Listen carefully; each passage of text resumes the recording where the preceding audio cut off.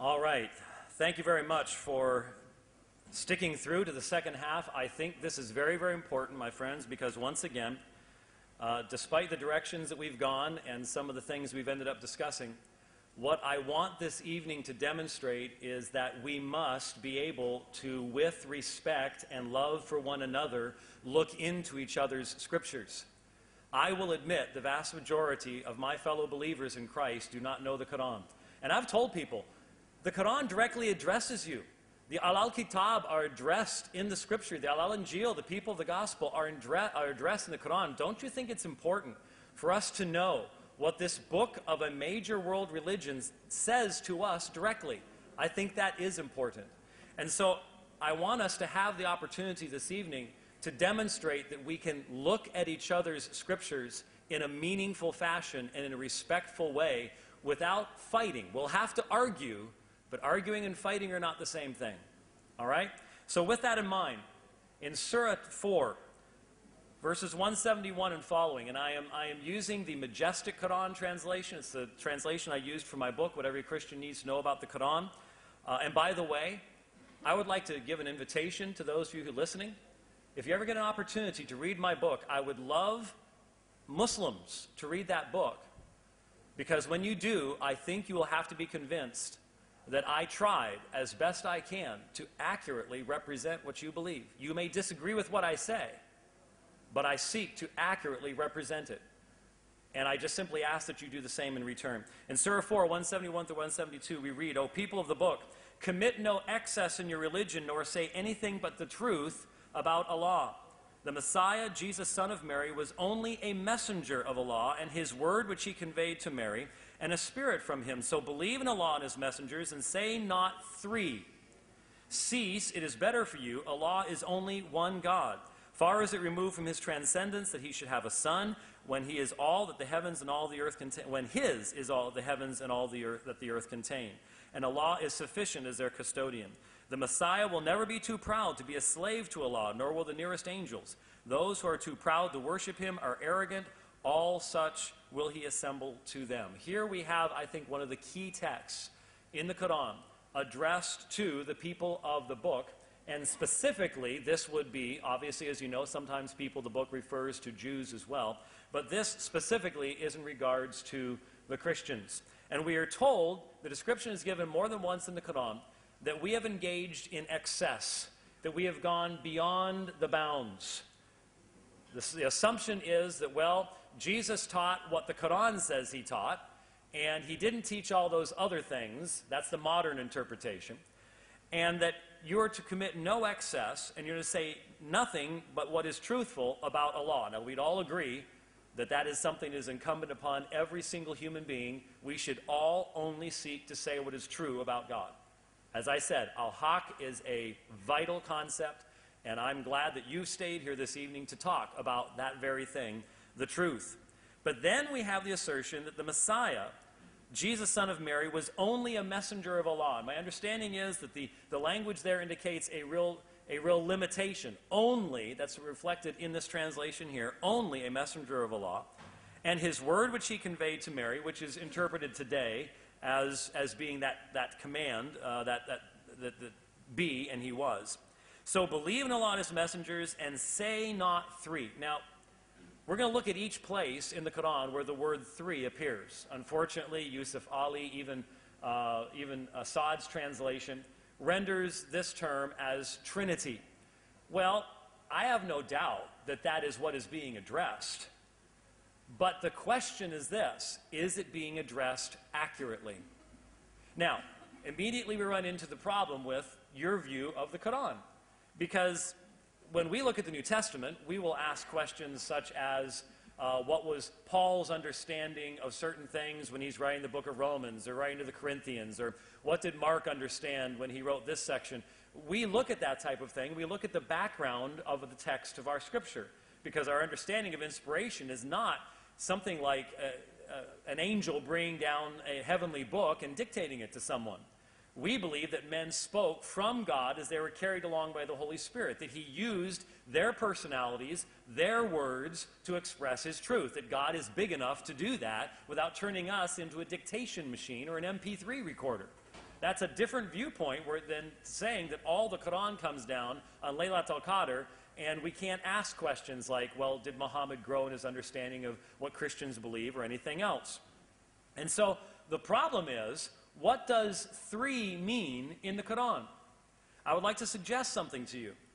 Look up, we're going to look at them, but look up every single time that the word 3 appears in the Qur'an. What is the very next phrase every time it appears? I'm sorry, 3 when it's being referred to the people of the book and it's talking about Jesus, something like that. Not when it's talking about 3 days or something like that. But every single time when we're told, say not 3, what does it mean?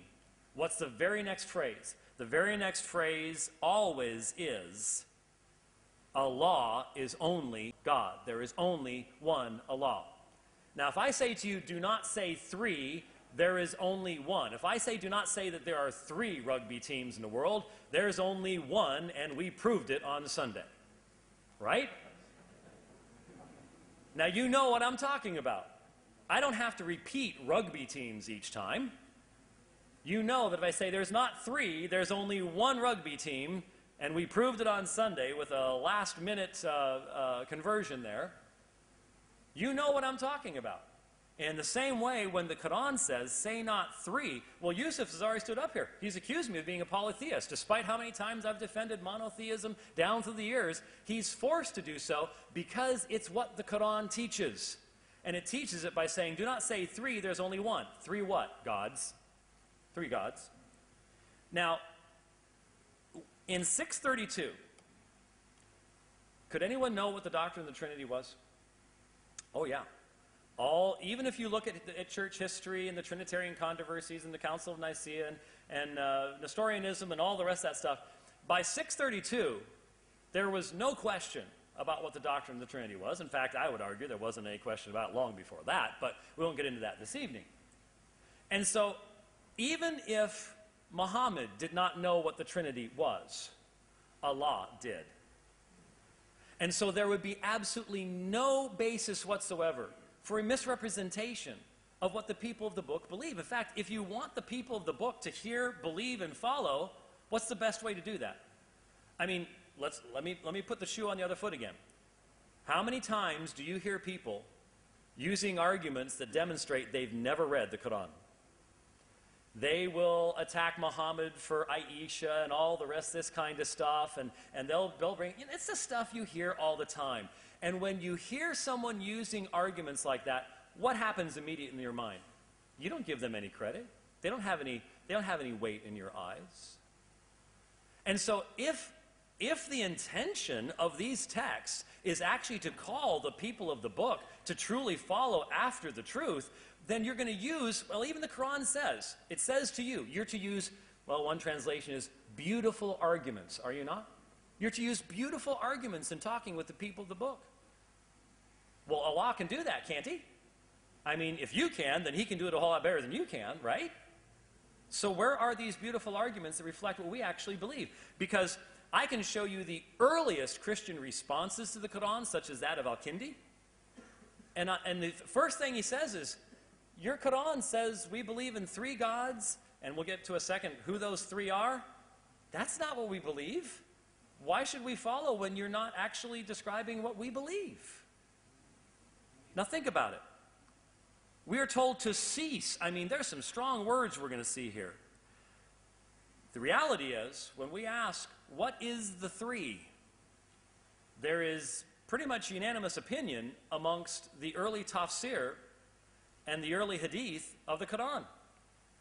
And they all go back to Surah 5:116. And you know what Surah 5:116 says. Let me just jump up there and read it. And when Allah said, O Jesus, son of Mary, most interpret this as being the final day of judgment, did you say to mankind, take me and my mother for 2 gods other than Allah?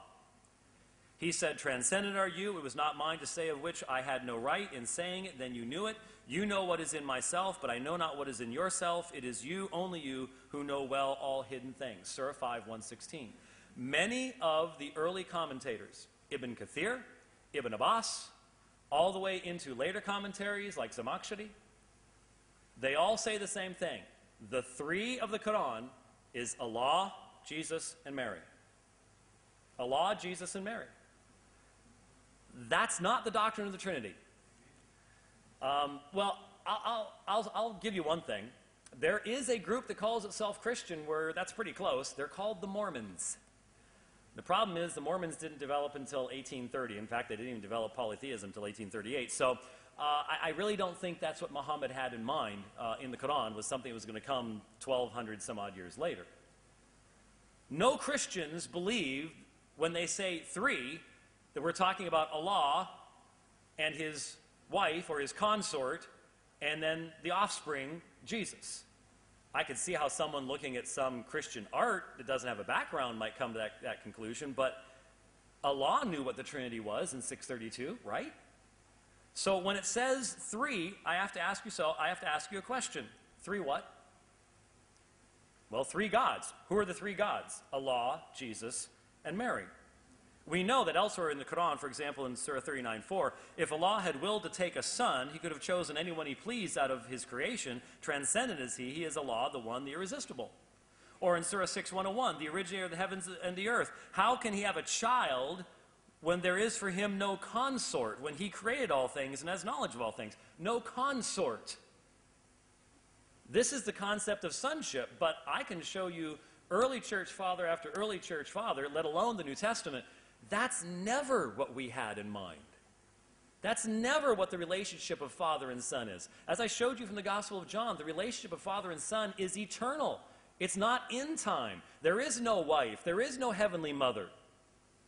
So why is the Quran referring to these things? No, I know there are all sorts of gods, the idols in the Kaaba before the cleansing that Muhammad brings, and they had gods who had daughters and sons and all the rest of that stuff. Yeah, you might want to say some of these texts are about that, but the reality is, again, even the early tafsir literature tends to see all of these being related to one another.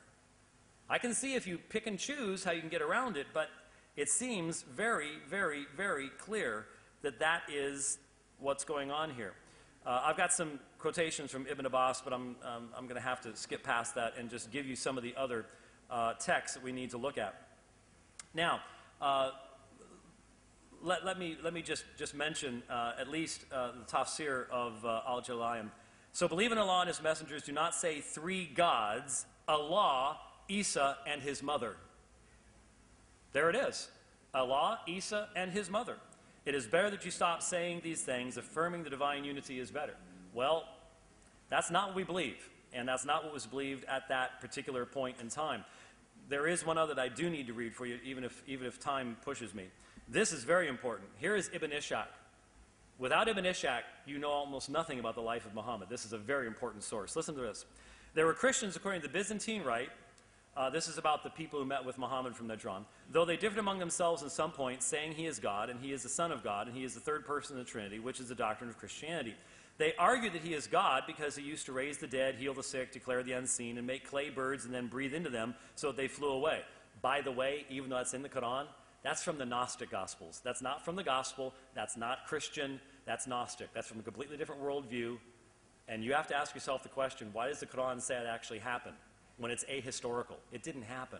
And it comes from, and folks, you don't want the Gnostics. The Gnostics believe that the creator of all material things is an evil God. They would say that your Allah is an evil God. They would say that Jehovah was an evil God. You don't want to touch the Gnostics with a 10-foot pole. And yet that's where that story came from. And all this was by the command of God Almighty. We will make him a sign to men. They argue that he is the Son of God, and that they say he had no known father, and he spoke in the cradle. Again, that's in the Quran, but that comes from the Arabic infancy gospel from the 5th century. He spoke in the cradle, and this is something that no child of Adam has ever done. They argue that he is the third of three in that God says, we have done, we have commanded, we have created, we have decreed. And they say if he were one, he would have said, I have done, I have created, and so on. That he is he, and Jesus, and Mary. There's Mary again. Now listen to this. Concerning all these assertions, the Quran came down. Did you hear that? Concerning all these assertions, the Quran came down. The earliest source you have for the majority of Muhammad's life says that the Quran is directly interacting with this stuff, with these claims. That's amazing. because the reality is it doesn't interact accurately with these things. That's important because Ibn Ishaq said it, and like I said, that's a rather important source. Let's look at Surah 5. I need to at least read these in your hearing. O people of the book, Surah 5:15. Now has our messenger come to you, expounding to you much of what you used to hide in the book. Notice it's still in the book in the days of Muhammad. And forgiving much, now there has come to you light from Allah and a clear book, whereby Allah guides all who seek His good pleasures to ways of peace and safety, and leads them out of darkness by His permission to light, and guides them to a straight path. They indeed have disbelieved who say, Allah is the Messiah, son of Mary. By the way, that's not our language. That's not what we say. That's not what we say. That's not how we would say it. That would make Jesus all of God, excluding the Father and the Son. That's not an accurate representation of what we believe.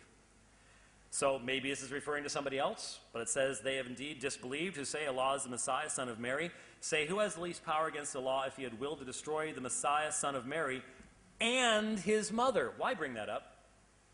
Why mention the ability to destroy Mary? Unless Surah 5:116 is exactly right, and the three of the Qur'an is God, Mary, and Jesus.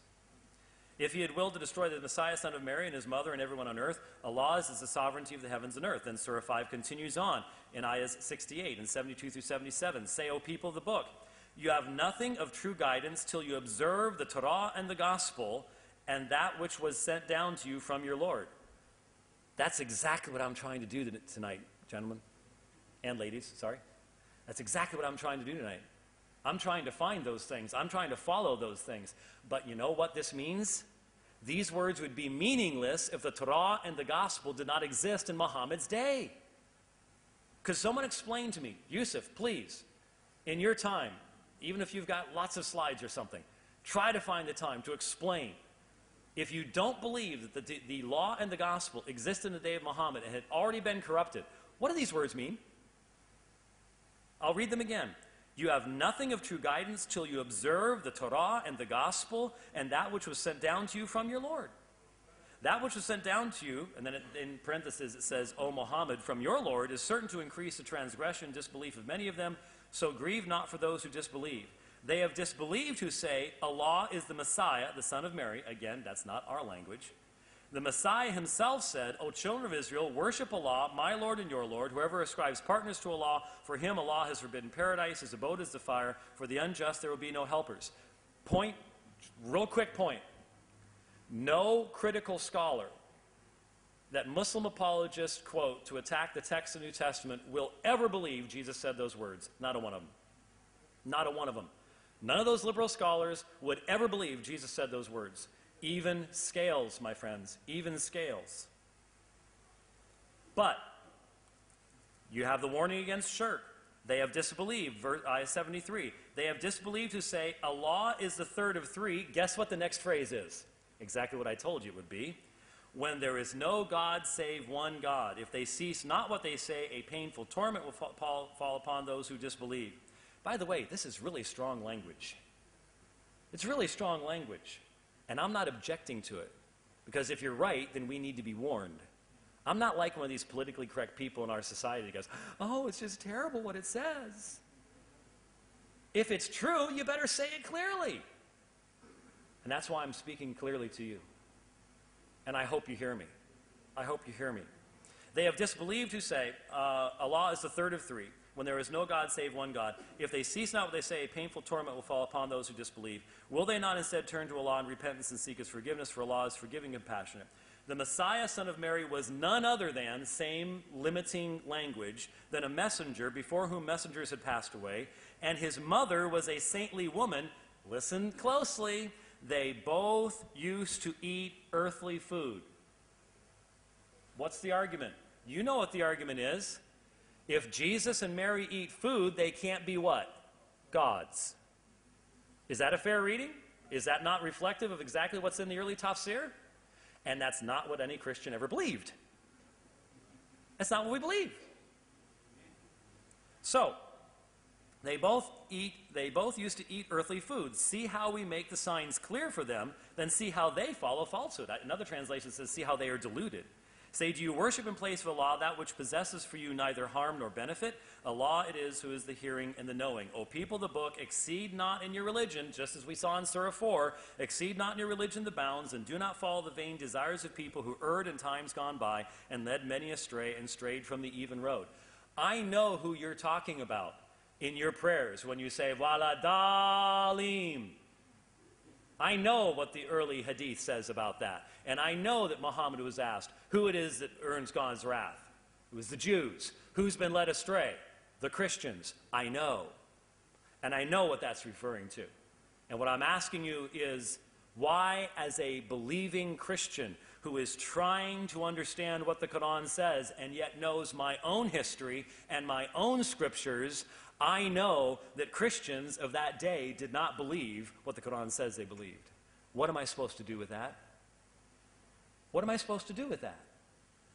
That's the question. In Surah 345, when the angel said, O Mary, Allah gives the glad tidings of a word from him whose name is the Messiah, Jesus, son of Mary, illustrious is this world and the hereafter. And one of those who shall be brought near to Allah, he will speak to mankind in his cradle and in his manhood, and he is of the righteous. Here's why I raised this issue. I mentioned it earlier before. What sources does the Quran use? According to the Quran, none, right? He's not quoting from other sources. He's not using ancient texts. There's nothing of man in the Quran whatsoever. And yet, the story of Jesus speaking from the cradle is found in the Arabic infancy gospel written about 150 years before Muhammad. The story of the birds comes from the infancy gospel of Thomas. Critical scholars have identified literally hundreds of places in the Quran where sources are drawn from. So here's the question. When it comes to this issue, the Christology of the Quran,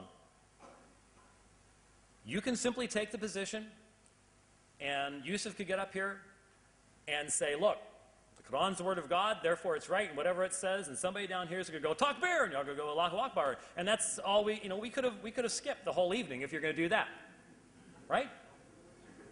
I mean, I almost asked for a Takbir a little while ago, and I was like, hey, come on, this is fair, right? If that's all we're going to do, folks, we are never, ever going to advance in our understanding of each other. We're never going to get there. You have to ask some questions. When my gospel went out into the world, it encountered Greek philosophy, it encountered Roman religion, and we had to start answering questions about the gospel in the language of the people that we were trying to reach. My question for you is, when are you going to start seriously wrestling with the questions about the Quran? Because you know what? When I have to seriously wrestle, I've debated atheists, I've debated all sorts of folks. When I have to seriously wrestle with their attacks upon my scriptures, guess what happens to me? My faith in my scriptures gets deepened, not because I just close my eyes, but because in studying it, I find out what the real truth is. I dig deeper into the text, and I see its beautiful harmony over time. So my invitation to you is, I need to ask each one of you the question.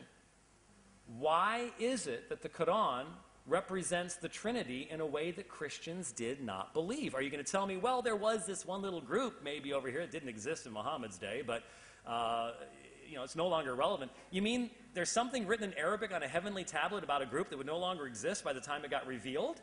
Really? That doesn't make any sense, does it? Why is it that the Christology of the Quran is primarily informed by sources other than the Injil? Now, Yusuf is going to say, well, the Injil is just a single book given to Jesus. Here's the next question. Where does the author of the Quran show any knowledge of what the Injil actually is? It's never quoted.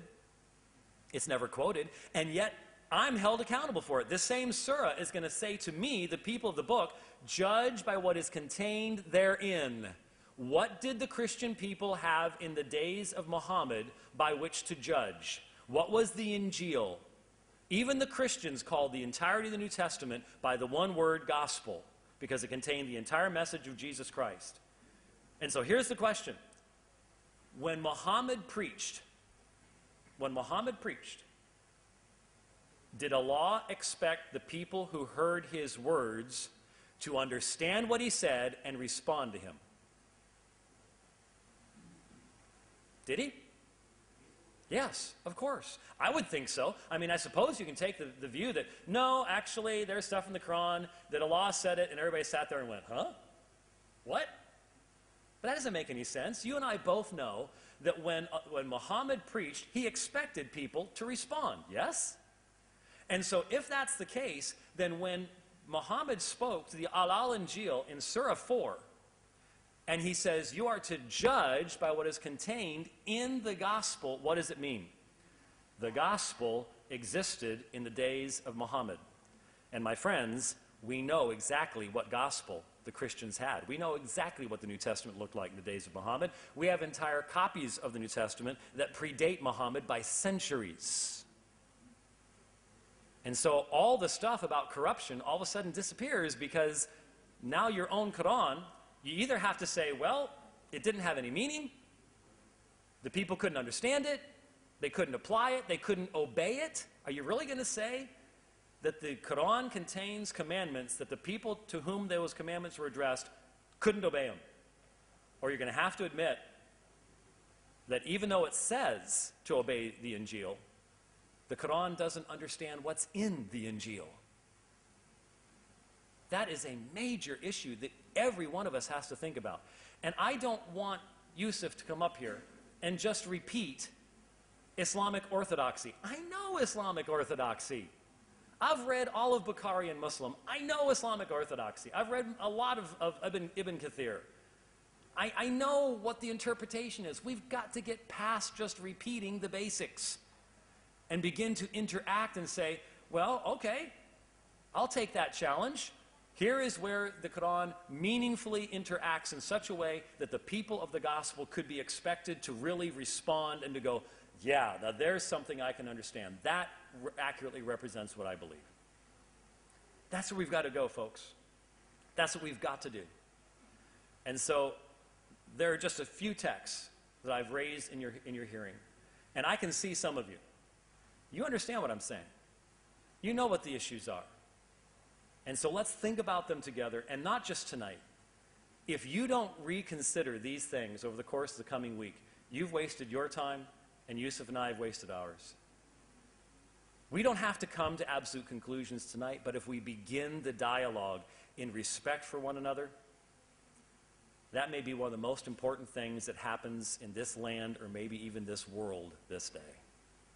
It's got to start somewhere, folks. Maybe it can start with us.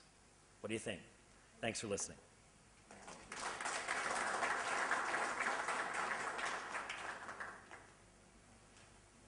Okay, now, Yusuf, come forward.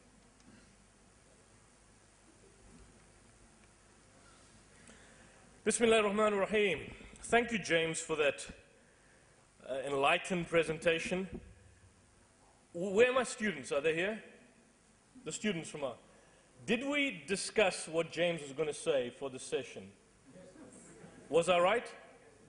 Everything he said? In general, we discussed the same. In fact, we had a discussion about your entire talk. It's not, I never read your mind, but I knew the argument beforehand. And so nothing that James said this evening, particularly pertaining to the Quran, in fact, surprised me. I want to start on a positive note. We Muslims and Christians do believe that Jesus, in fact, was one of the mightiest messengers of God. We believed he performed many miraculous deeds, although he was human. We believe he was a Messiah. We believe God exalted Jesus. In fact, as Ahmad Didat said, no Muslim is a Muslim if he does not believe in Jesus. There are slight differences on the end of his life, but even there are agreements. So in a general sense, we basically agree.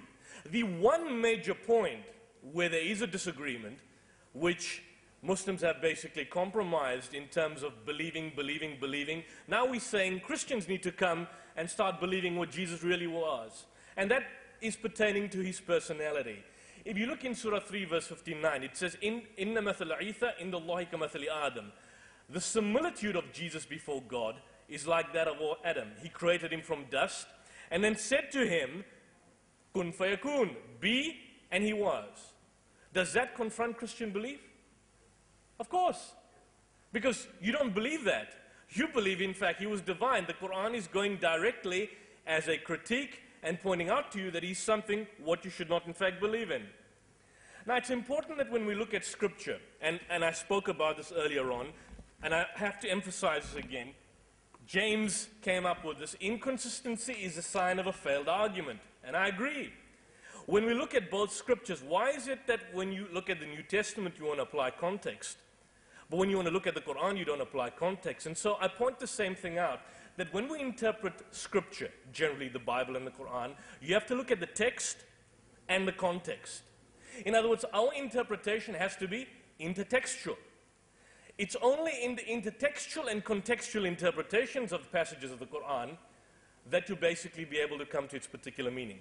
I remember doing a debate with Jay Smith 2 years ago in Cape Town, and I pointed out to him certain passages like Surah 9 verse 5, Surah 8 verse 60, all these passages on violence.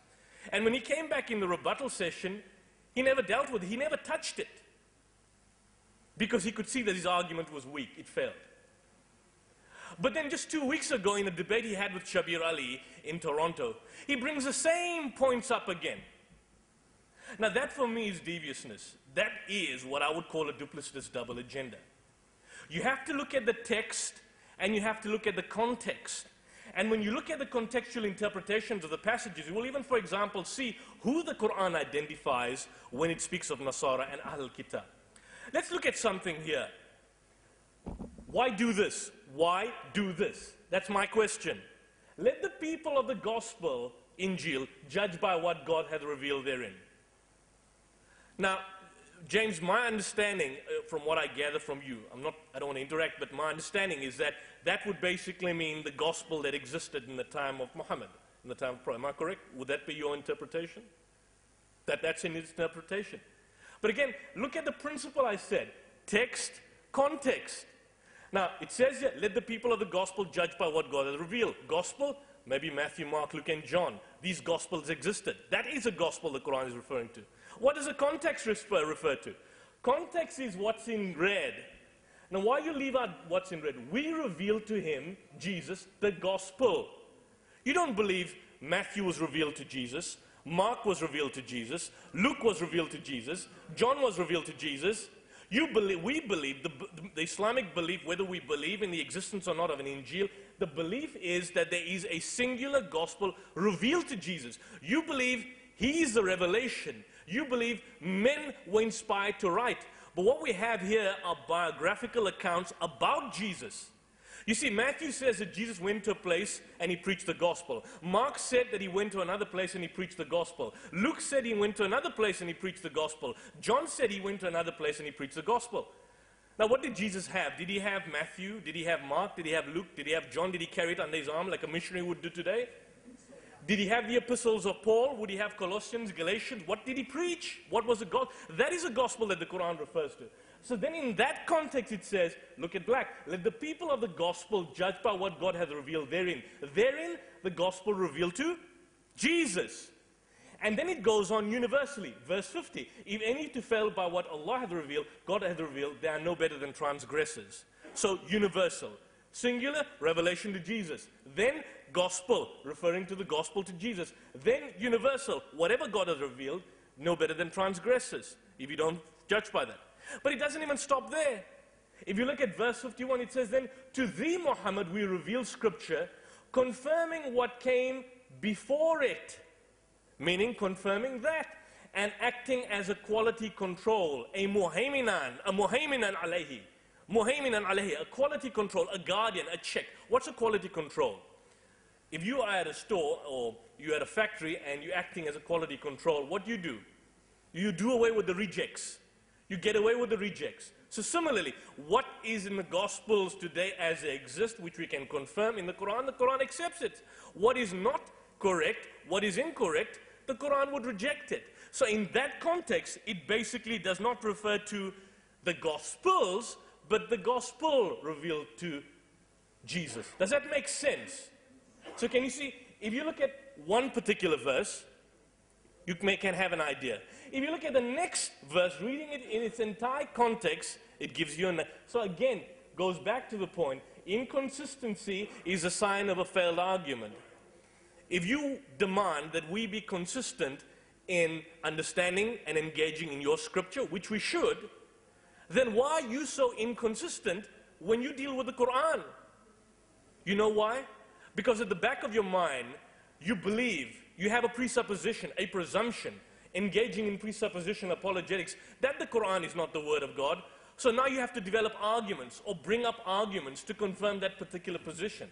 I would rather say, leave aside your prejudice, leave aside your bias, and look at the particular passage. I pointed the same thing out to Jay, I think, in a previous discussion. And then later on in Hyde Park, he does the same thing. My question is why? Why do that? Can't we be honest in terms of engaging in scripture? I don't profess to be an expert in Greek. I try and present what are the works of Greek scholars, who you probably have objection to, but at least maintain the same consistency when it comes to the Quran. Now we're looking at Arabia, the context in which, you see, I assumed, I knew what the argument was tonight. I already knew what James was going to say. And James is saying, the basic thrust is, how is the Quran addressing people who didn't believe in what they have? Well, thanks to a mutual friend of ours, Dr. Shabir Ali, he recommended this book to me, The Bible in Arabic, The Scripture of the People of the Book in the Language of Islam by Sidney Griffiths. Have you come across? You haven't come across this book yet. This book, this particular individual, he's a scholar, he's a specialist in Arab Christianity, in the history of Arab Christianity. He's a specialist. We'll focus on a bit of his writings. Basically, he goes on to suggest, thank you very much. Thank you, James. You're very honorable. You're honorable man. No, don't do that. We don't want to intimidate James. We don't want to intimidate myself. He was doing that for me. Come on. Oh yeah, he did that for James. Certainly. Takbir. Okay.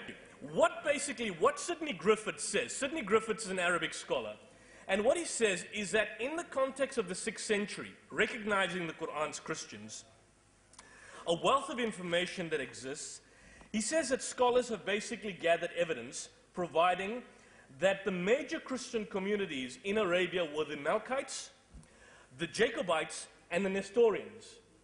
That's in the historical context in which the Quran was in fact addressing. And he quotes on a book by a world-renowned scholar called Irfan Shahid, Rome and the Arabs, prologue to the study of Byzantium and the Arabs in the 4th century, in the 5th century, in the 6th century, in volumes 1 and 2. It basically deals with the identity of the Arab Christians in the immediate pre-Islamic context.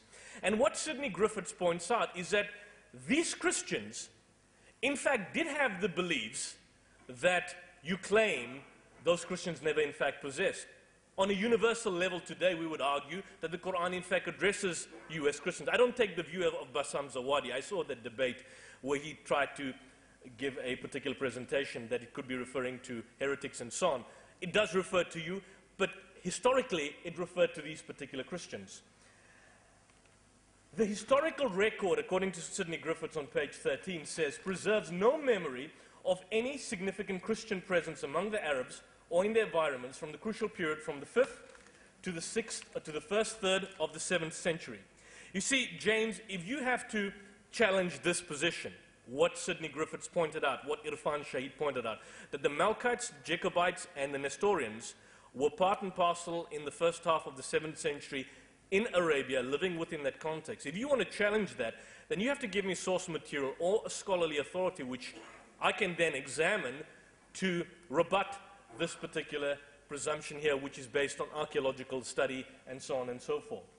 So what is your agenda for tonight? I need to ask James, I need to ask some of us sitting here, I need to ask myself, what is the agenda? The aim of the inquiry is to determine which Christian doctrines in particular the Qur'an's text envisions, because we're dealing with Christology, and ask whether or not its biblical echoes and allusions reflect the presence of the Bible in Arabic in its pre-immediate foreground. Now at the outset, and James agrees with me, the first Arabic Bible dates to about the 9th, 10th century.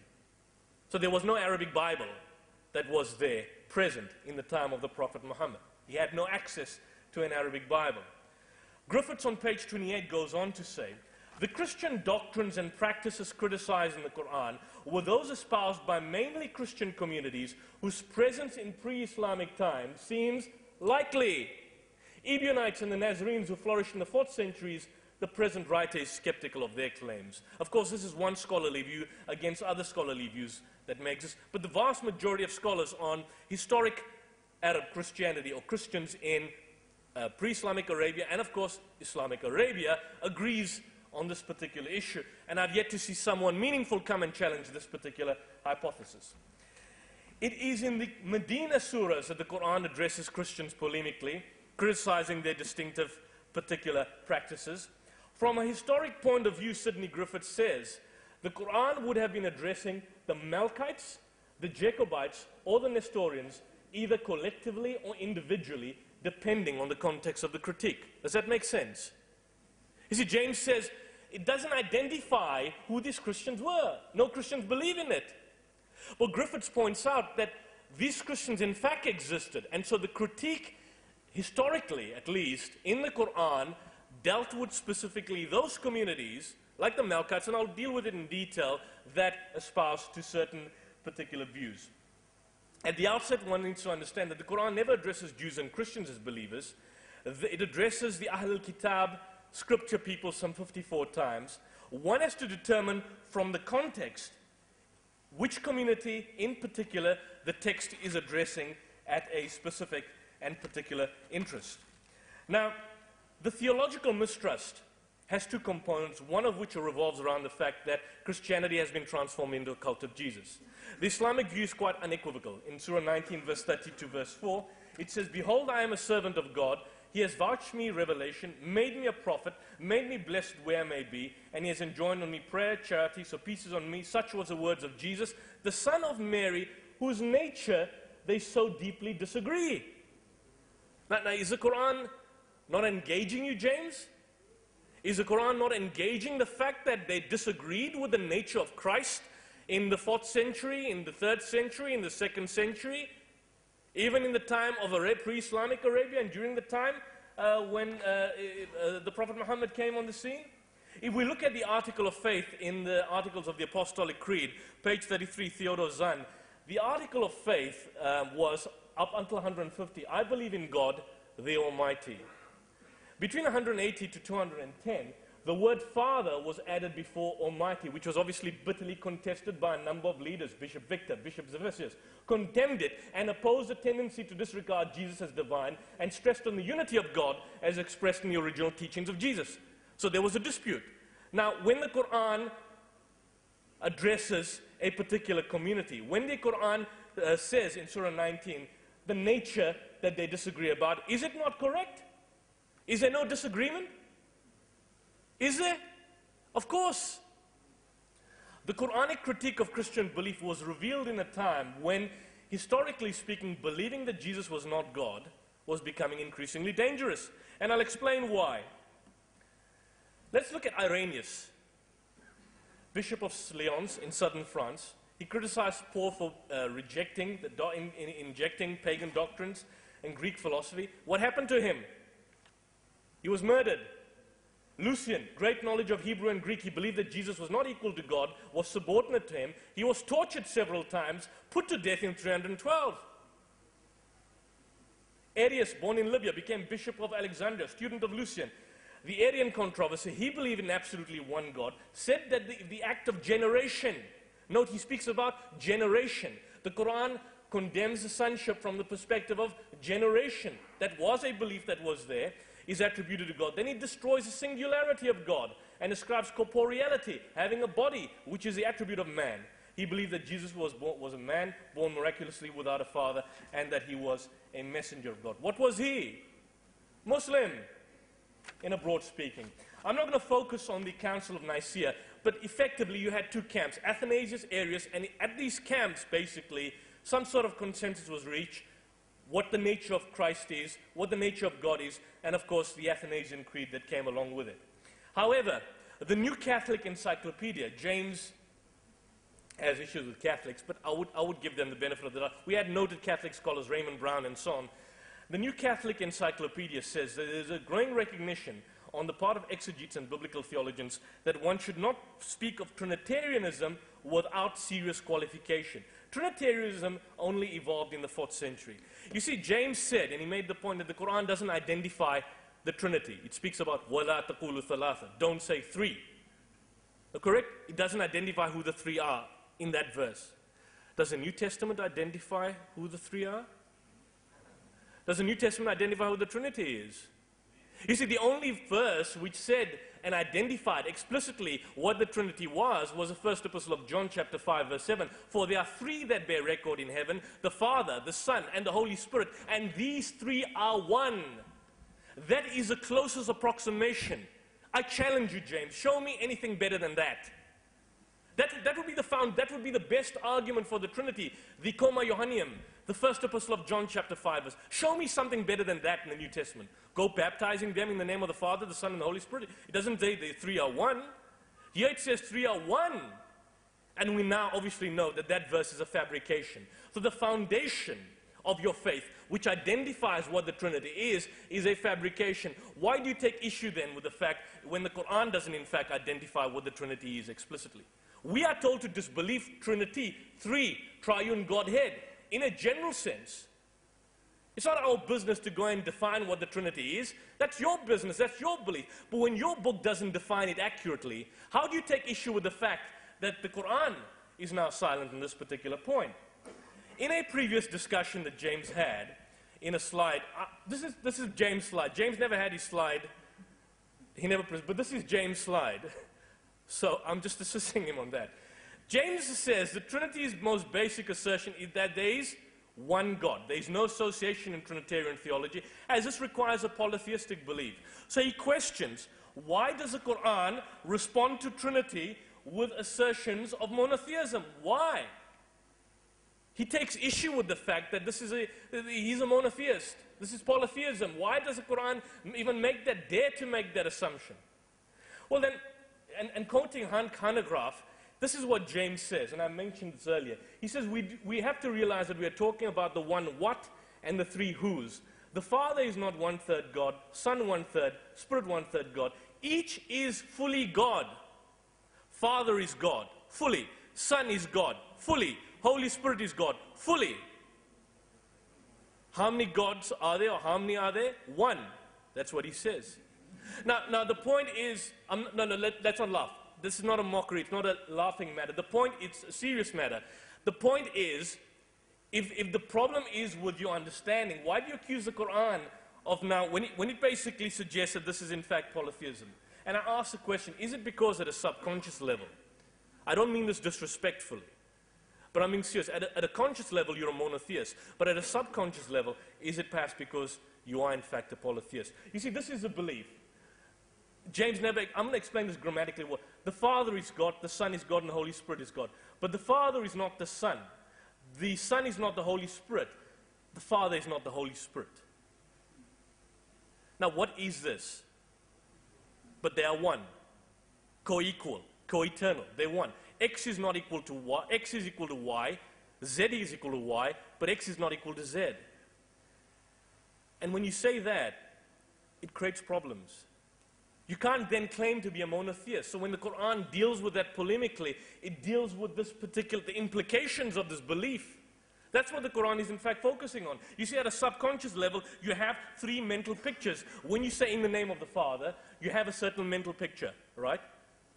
When you say in the name of the Son, you have a certain mental picture. When you say in the name of the Holy Spirit, you have a certain mental picture. There are three distinct mental pictures. And so hard as you may try, you cannot superimpose them and say that there is one. But when I ask you, how many do you see? You say you see one. So even though you correct the normal terminology used when Christians say the Father is a person, the Son is a person, the Holy Spirit is a person, but they're not three persons but one person. You say the Father is a person, the Son is a person, and the Holy Spirit is a person, but they're not three persons but one being. You're actually saying the same thing, James. And that becomes a problem. And so at a fundamental level, the Quran deals. There's nothing different from this to what is contained here. Tammuz, Nimrod, and in fact Semiramis. Semiramis was initially included in the pagan Babylonian Trinity as a Holy Spirit, the dove. Can you see that? Nimrod, the father. Tammuz, the son. This is from paganism.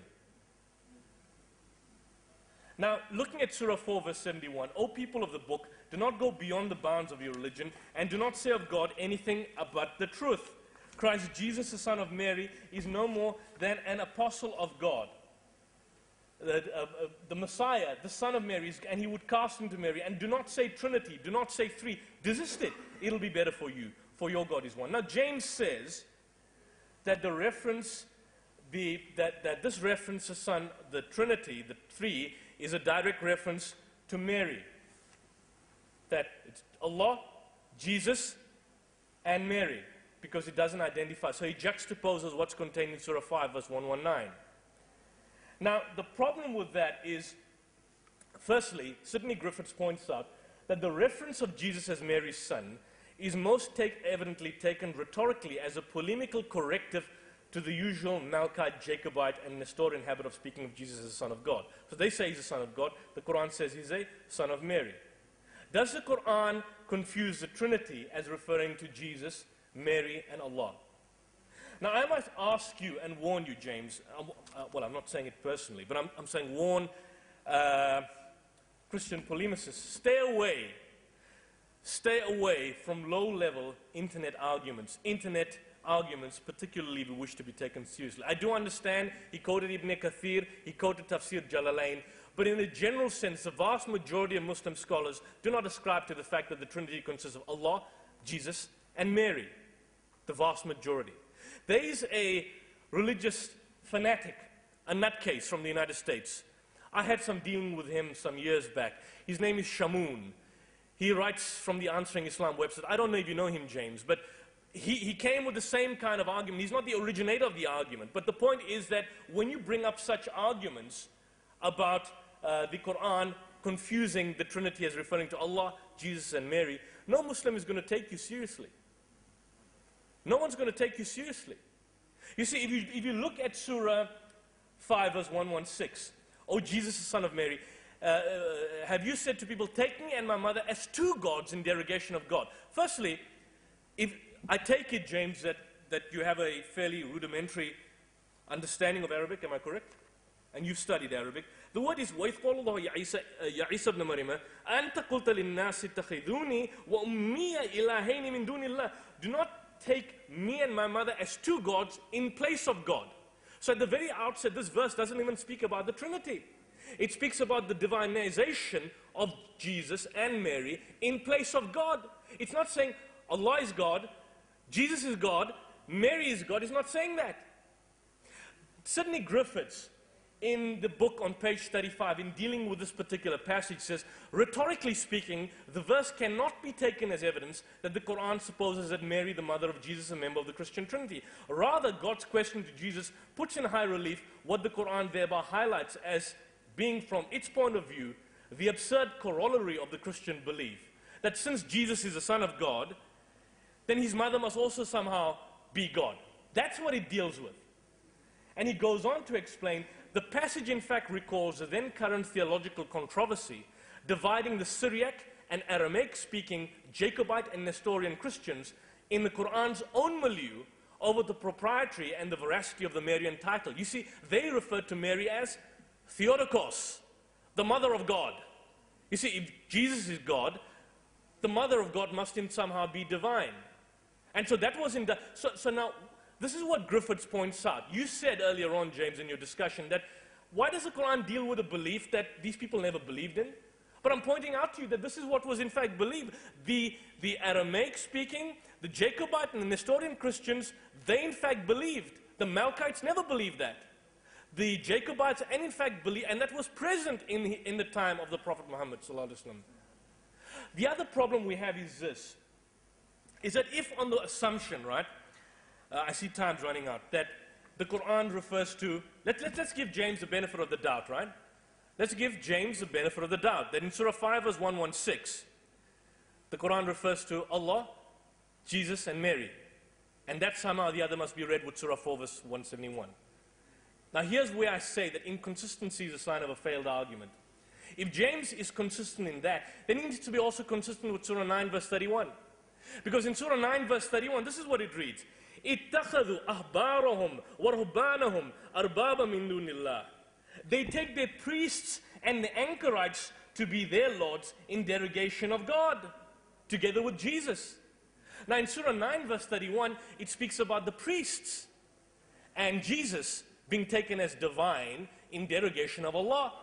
So why don't you say then, you could easily say, well then the Trinity consists of Jesus, it comprises of the priests, and it comprises of Allah. Why don't you apply the same argument? And there was a hadith, I think, which mentioned that when someone accepted Islam, a Christian, he said, we don't take our priests basically as God. And effectively, the Prophet Muhammad ﷺ said that this was the idea of where you give them authority. It doesn't mean that you literally take them as gods in the absolute sense. So what prevents that particular reading in Surah 9 verse 31, James, from what you contain in Surah 5 verse 116? You see, when we talk about context, when James had to apply the context in Surah 5, Ayah 47 about the gospel, he doesn't apply the context.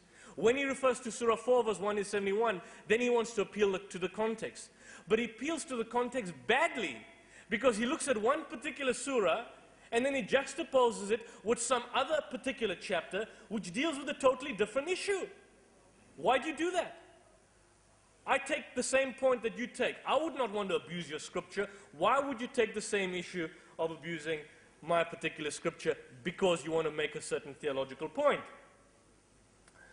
So this is what Sidney Griffiths basically points out. Again, the Qur'an consistently teaches in varying phrases that God has no sons. How could he have an offspring, not having a female consort? It is not for God to take a son. Ittakhadhu. Ittakhadhu could also mean take a son, as in the priests and anchorites take. Some translators have translated as begotten a son. Now, this is also in direct reference to the idea of what it meant when someone said that a son was begotten. The innovated concept of Jesus being the only begotten son of the Father was developed in the 4th century. It was injected by Jerome into the Latin Bible to refute the claims made by Bishop Arius that, and his associate, that Father alone was really God and Jesus was made and not begotten.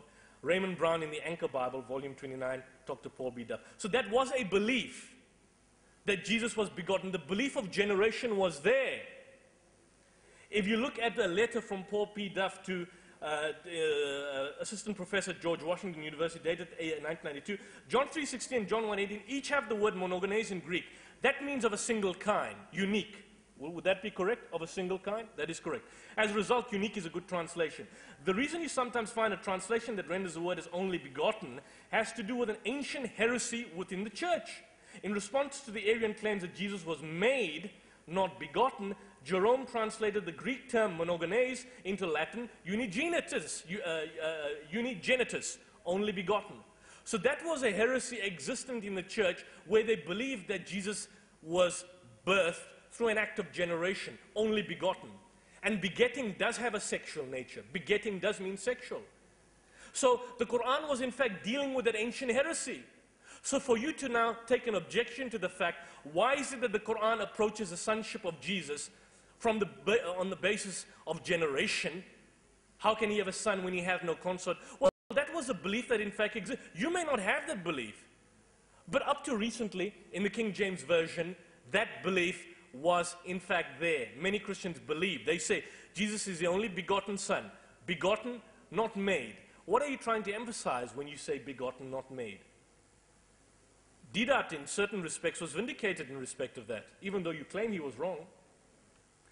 I'd leave you with one little passage here. You see, detailing the birth of Jesus, and I want to point out a particular point. I believe time's almost at a premium, but I would like to, I don't want to take any further time on this particular score. If it's possible, if we could give James just an additional 2 or 3 minutes, would that be fine with you, James? You don't want me? I'll just wrap up on this particular point. The birth of Jesus is mentioned in the Qur'an and in the New Testament. In the Qur'an, the question is, how shall I have a son when no man hath touched me? The Qur'an replies, even so Allah creates what he willeth. When he hath decreed a plan, he but says to it, be, and it is. When you contrast that with the Gospel of Luke, chapter 1, verse 35, the answer that we're given in direct reference to this is, the Holy Ghost shall come upon thee, and the power of the Most High shall overshadow thee. The word in Greek is Kaiho angelos apokritos auto epen hegion pneuma epilusitai episekai dynamis hypisisto. Basically, it gives the idea, it gives an earthly description. Now my question to you is this. You compare this particular passage and you compare what's contained in the New Testament. If the Qur'an is a forgery, James believes it is not true, then how is it possible that a forgery in terms of description on the birth and the Annunciation of Christ can be better than the original? And I'll leave you on that point. Thank you very much.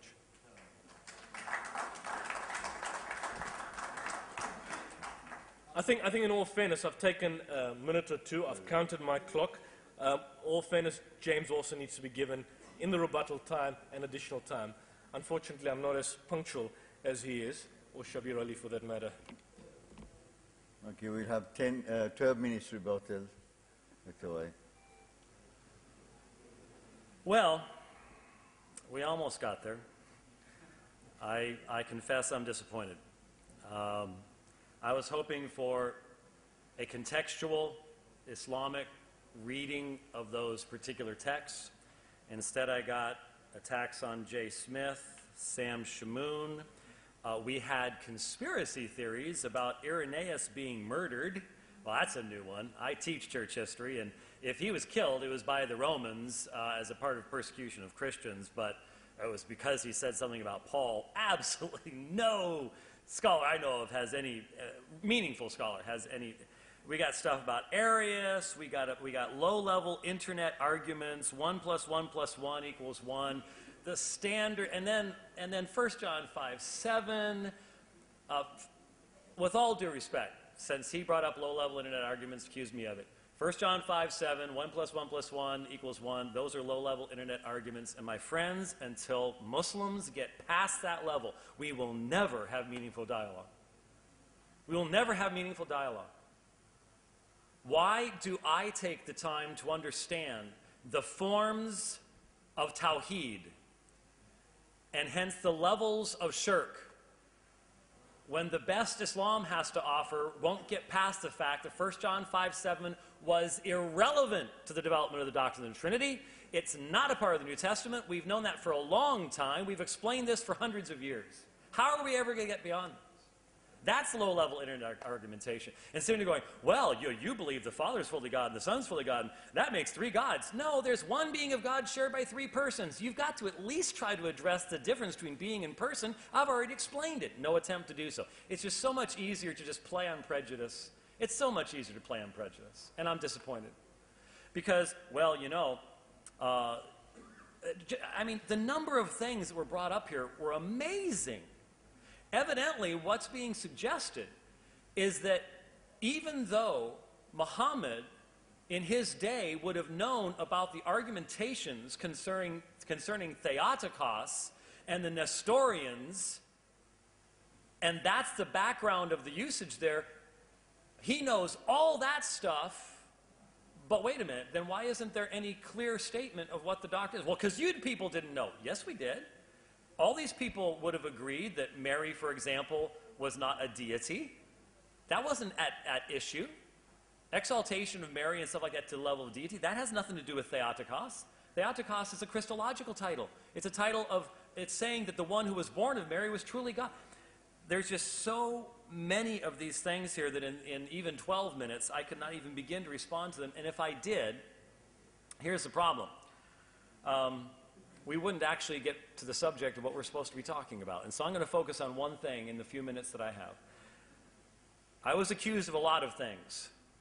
And I'm glad we're recording this because then you can watch the video when it goes on YouTube. You can listen to the audio. You can start and stop it. You can look up stuff. And I challenge you to do that. Please do that. Don't believe what I have to say. I mean, when Yusuf is putting images up of Semiramis and trying to say it has something to do with the Trinity, that is so disappointing. I might as well sit here and say Allah is the moon god. It's just as bad an argument. It's just as fallacious. It's just as ridiculous to any serious-minded person. It's so disappointing to me. I hope for such better. But let me try at least to respond to the accusation that you've been inconsistent in your dealing with the Qur'an. I read through the Qur'an. I read more of the Qur'an than I needed to give so it would be context. He says, you went someplace else that had nothing to do with that. Where? He didn't give me an example. In fact, he ended up going to the same texts I did as if they were relevant. Accusations with no foundation. But I want to look primarily at Surah 5:47. Let the people of the gospel judge by what the law has revealed in it. He says, you didn't do this intertextually and all the rest of this stuff. Okay, let's try in the 7 minutes that I have left to speak to you to listen to this text and see what it says to us. Did I mishandle it? Did I quote it out of context? I submit to you, I did not. What does it mean? I'm not really sure what we were being told it meant. It seems that Yusuf is assuming a meaning of the term Allah, a term Injil in this text, without demonstrating and proving from us that the Quranic definition is correct. What I'm saying is it would be very easy to misunderstand what the people of the book said about their scriptures, because they would refer, and we even to this day refer to the gospel as a general summary of all of the New Testament teachings. And we also refer to individual books. Where's the evidence the author of the Quran knew what Matthew, Mark, Luke, and John were? Where's the evidence? I've not seen an iota offered. The author of the Quran didn't know.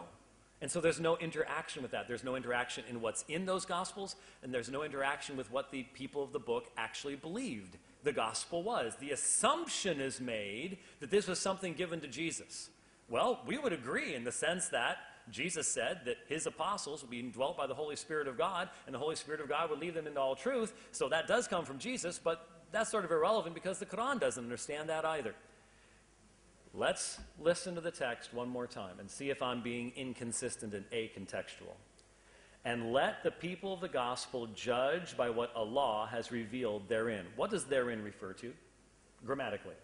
Fihi. What's the antecedent? The gospel. That's the only thing in the Arabic that is the antecedent.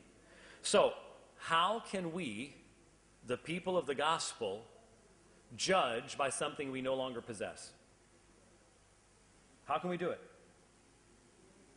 Is not the assumption of this text, and if you can show me something in the context that changes this, please do. I wasn't shown anything that changes this. All I was just thrown out there, you're reading it acontextually. I'm trying to read it contextually, and I want to ask, what does it mean? You can ask me, what does 2 Corinthians 13:14 mean? Which is a Trinitarian passage, by the way. What does Matthew 28:19, baptizing them in the name of the Father, Son, Holy Spirit? You can ask me what that means, and I'll tell you. So I'm asking you. I am one of the people of the gospel. This is addressed to me. What am I supposed to do with it? Who am I supposed to judge? What am I supposed to judge? How am I supposed to judge by if I no longer have the gospel? If the gospel is a book given to Jesus that had disappeared by the days of Muhammad, how could anyone to whom this was addressed and anyone down through the centuries thereafter obey this text? How am I supposed to obey the Quran in light of your beliefs? If I can't, then doesn't it make it meaningless? Now, how is that a low-level internet argument? I'm looking at it, and I think that's a very fair question. Because it says, whoever does not judge by what Allah has revealed. That just referred to the gospel. Then it is those who are defiantly disobedient. I don't want to be defiantly disobedient. And yet this text is saying to me, judge by the Injil. Just as the Jews were told in the preceding section to judge by the Torah. Now we know the Torah still exists. We know that because even the Quran says that it's like the Quran itself. No one could ever write a book like it. So we know the Torah still existed in this day. So if the Injil didn't exist, how do these words make any sense? You can make accusations and try to get people's emotions going, but that doesn't actually answer the question. Now, there's all sorts of interesting questions about the Melkites, Jacobites, and Nestorians. I know what those people believed. I know what their differences were.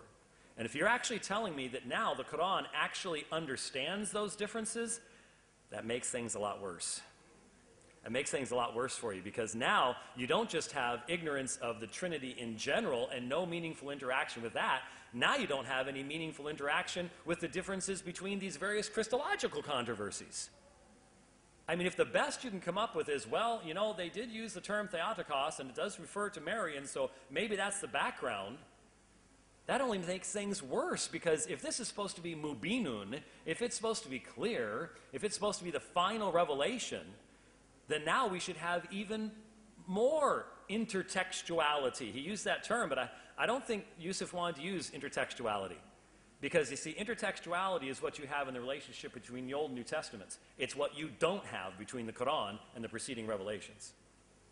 So, what I had hoped for, what I had really hoped for in the response, was a Muslim reading, not stuff about Irenaeus or conspiracy theories or Semiramis or any of this other stuff that is just completely irrelevant to what we're actually talking about, especially because it's just so far removed from any historically meaningful theory in regards to the development of the doctrine of the Trinity, or quotes from Raymond Brown and people that, again, are so far off on the left that they would never believe, Raymond Brown would never believe that a single word of the Quran quoted to Jesus, ascribed to Jesus, was true. Not a one. Why'd he quote him?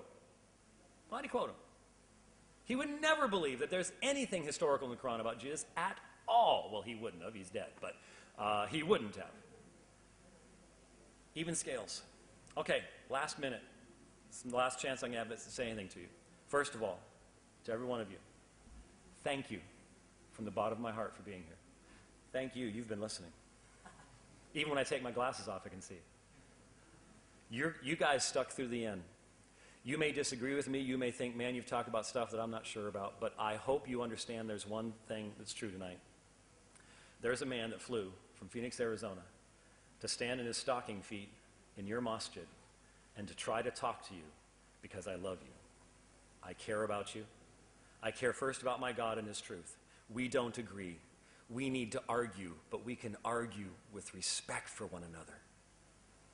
And I hope if you've heard anything, you've at least heard that. Check us out. Check out his writings. Listen to him carefully. Check out my writings. Listen carefully to me, even if I'm different. It's amazing what I've learned about you guys by honestly listening to people like Sheikh Yasser Qadi and listening to what they have to say. It's enriched my understanding of where you're coming from. And it's helped me to be more clear even in my objections. Please do that. Thank you. And God bless all of you this evening. Thank you, James, and I really appreciate your time. I mean, I love James. I like him because he's probably one of the most decent apologists that you find in the world today. And lots of people engage in polemics, and lots of people engage in just scoring of points. I do recognize James' sincerity, and I think we need to acknowledge that. Now, James pointed out one thing, that effectively I was engaging in a low-level internet debate when I brought up the picture of Semiramis. No, the point I was showing there was I wasn't trying to find any sort of relationship with what was contained in ancient Babylonian belief systems with what's contained in the Christian Trinity. James normally asks this question about who does the Trinity identify? What is the triune Godhead that it speaks about? And so I basically presented a slide there which effectively showed that that was also a belief common in Babylonian times. They believe in three gods. James obviously believes that there are three persons manifest in one being. When I say that, I'm not misrepresenting his faith. That is a Christian belief, that you believe that there are three persons manifest in one being. For a Muslim, as difficult as it may be to say to you, that is polytheism. That is shirk. I don't misrepresent your belief. I understand your point. I understand your point when you say that the Father is 100% God, the Son is 100% God, the Holy Spirit is 100% God, but they are not three separate gods, they're one. That is your perspective. But at the end of the day, the Quran deals with it and it identifies it as shirk. And unfortunately, that would be deemed as one of the gravest sins. James brought up the issue of Surah 5 verse 75. Let the people judge according to the gospel. Let the people judge therein. But in the passage just before that, the verse, it identifies what the gospel was. And the point I wanted to make was not so much of the fact that where is the Injil that the Quran speaks about? We have Matthew, Mark, Luke. The point is the principle, which at a fundamental level you also accept. Because you accept that when Jesus preached in his 3 years prior to his demise, he never spoke the Greek language. He preached probably in Aramaic. You don't even have his original words. At a fundamental level, you also believe that there was a gospel which he in fact preached. But the gospels that you have, even on the assumption that they're accurate and they can be traced back and reconstructed back to the originals, even on that assumption, that would not be sufficient, because there would be biographical accounts about Jesus as opposed to what Jesus preached. If you take a red letter Bible, you would see that all the words of Jesus are in red. It won't be able to fill even 2 columns of a newspaper. 90% of the words are in black. And that is a problem. When the Qur'an speaks about corruption of Scripture in Surah 2 verse 79, it says, فَوَيْلٌ لِلَّذِينَ يَكْتُبُونَ الْكِتَابَ بِأَيْدِهِمْ ثُمَّ يَقُولُونَ هَذَا مِنْ عِنْدِ اللَّهِ. Woe to those who write the books with their own hands and then say, this is from God. If this doesn't deal with the Ahl al-Kitab, the people of the book, then who is it speaking about? The Quraysh had no written scripture. The pagans had no written scripture in the time of the Prophet Muhammad. It can only be referring to you. Then woe to those who write the books with their own hands and then say, this is from God, to traffic from it from a miserable price. Woe to them for what their hands do right, and woe to them for what they gain thereby. That is a direct reference to your belief, to your book, to your scripture.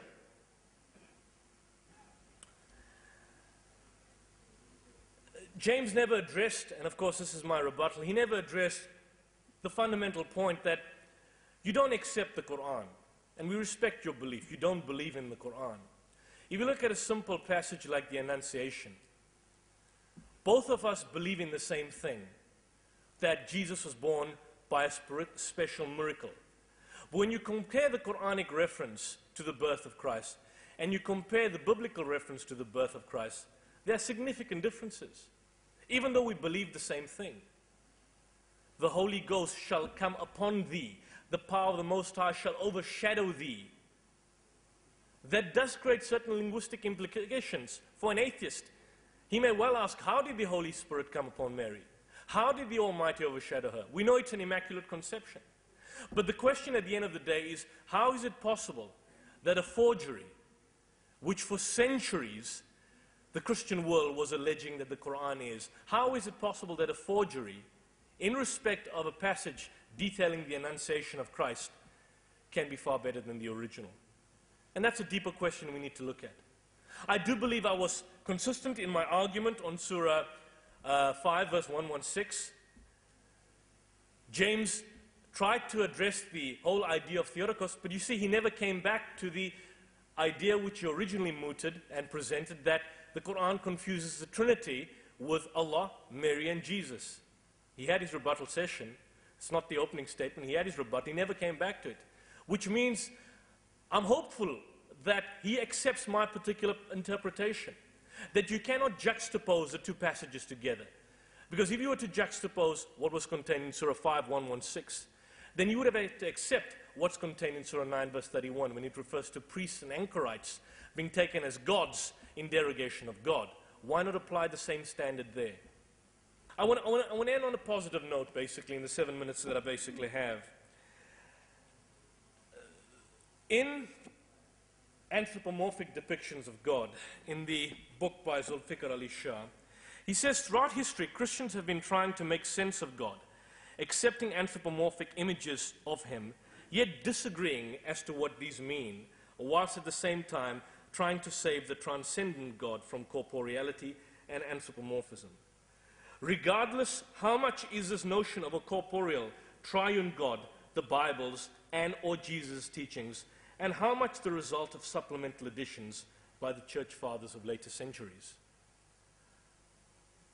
When Jesus said, my Father is greater than I, he was demonstrating his voluntary subordination to the Father. When he says, I can of my own self do nothing, as I hear, I judge, and my judgment is just, because I seek not my own will, but the will of him that sent me.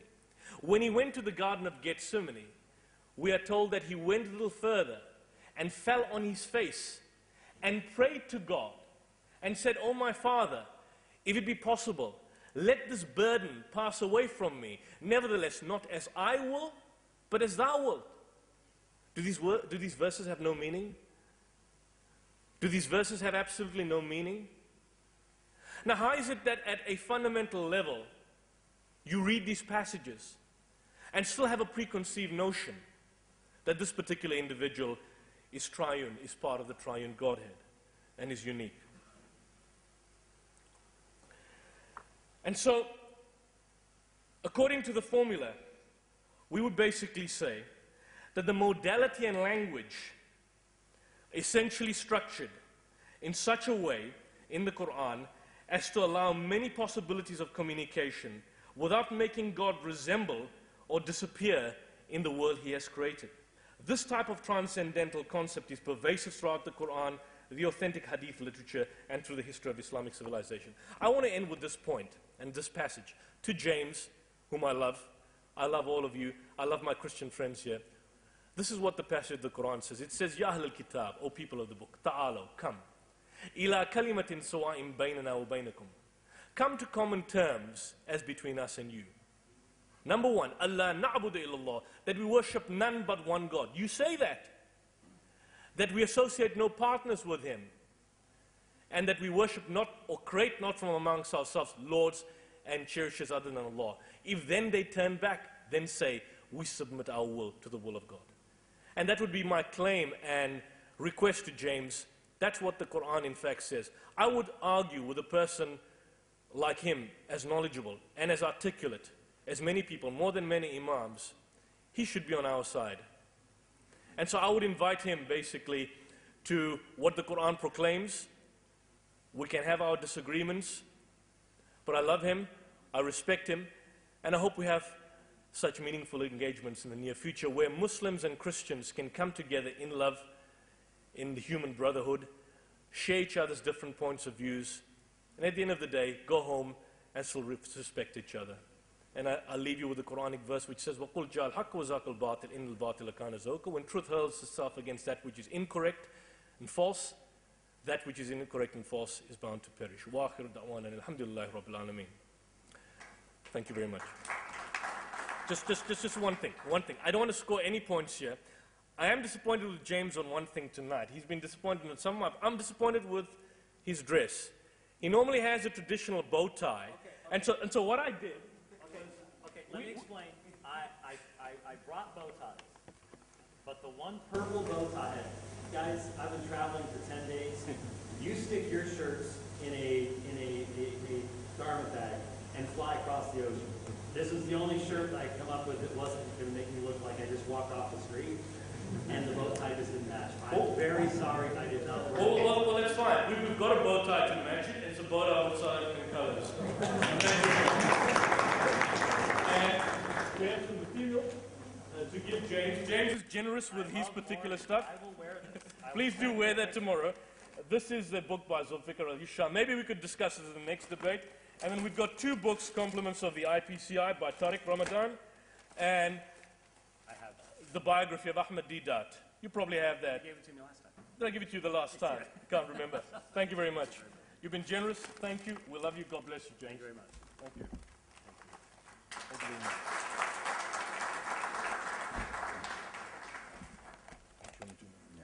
Okay, we've come to the conclusion of the debate, and I wish to thank Dr. White for the dignified manner in which he presented his arguments, and to Yusuf for the passionate way in which he argued. And to all of you, thank you very much for being a great audience. May God Almighty take us all safely back home. Assalamu alaikum wa rahmatullahi wa barakatuh.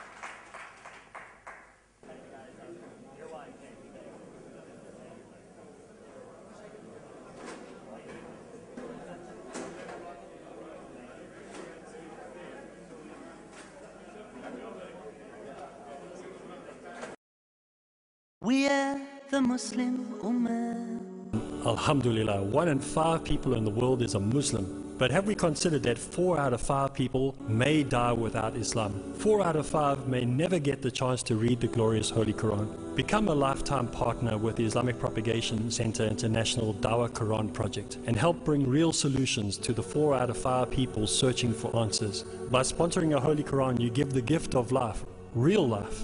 IPCI. Dawah Quran Project. It's time to get involved. Call IPCI now. IPCI, encircling the globe with the message of Islam.